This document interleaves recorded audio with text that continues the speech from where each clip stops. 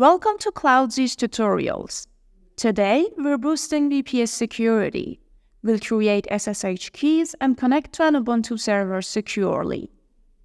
To generate your SSH keys, open Windows Terminal or PowerShell. Type SSH-keygen. Hit Enter and accept the default save location. Choose a passphrase for security. It's optional, but it's wise. A confirmation will show your key's location. Find and copy your public key.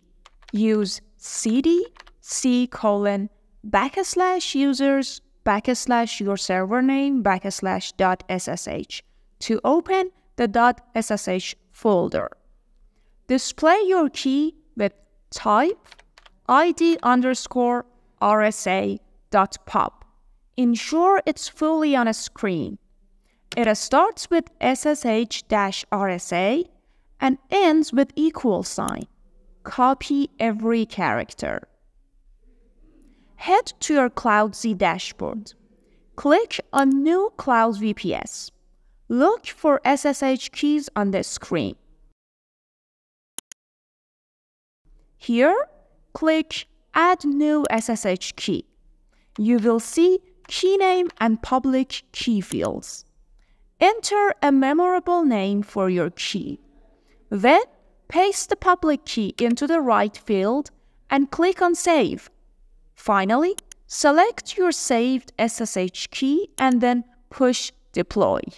You're all set for secure connections.